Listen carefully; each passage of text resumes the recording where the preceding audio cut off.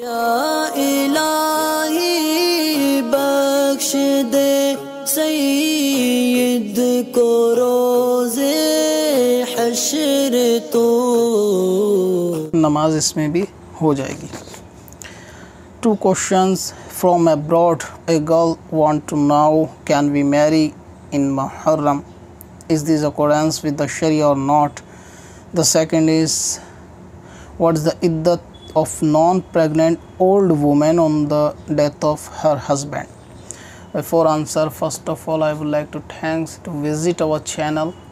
The first answer of your question is, there is no harm in marrying in month of the Muharram and not haram also, but you can wait more than a month or you can skip this month. You should go with this advice, otherwise you can do, there is no problem.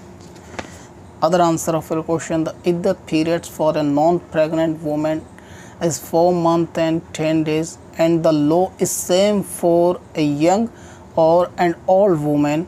Alahazrat Imam Ahmad Raza said in Fatwa Razvi.